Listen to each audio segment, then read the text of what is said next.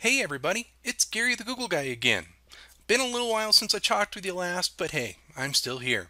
We've got a couple of updates for you. I'm only going to hit one on this go round, and it relates to Google Drive, and you may have already seen it surface at the top of your screen when you enter into Drive, and that is this new quick access field.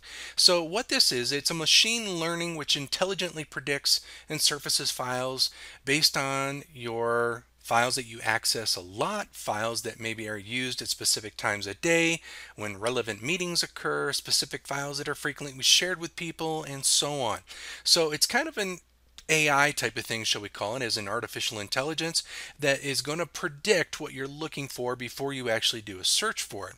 Now, if you would rather not see this quick access field up at the top, there is a way of turning it off. And I know for the first time, when you get this quick access, it will give you a little note in the lower corner that you can turn it off there if you want. But if you've dismissed that and you want to turn it off a little bit later, what you can do is go to the upper right corner to your gear icon, and in your settings, at the very bottom you should see a quick access field, and you can just deselect that, click on done, and once you refresh your screen this will go away. So if we do a quick refresh, you'll notice that now that top field is gone.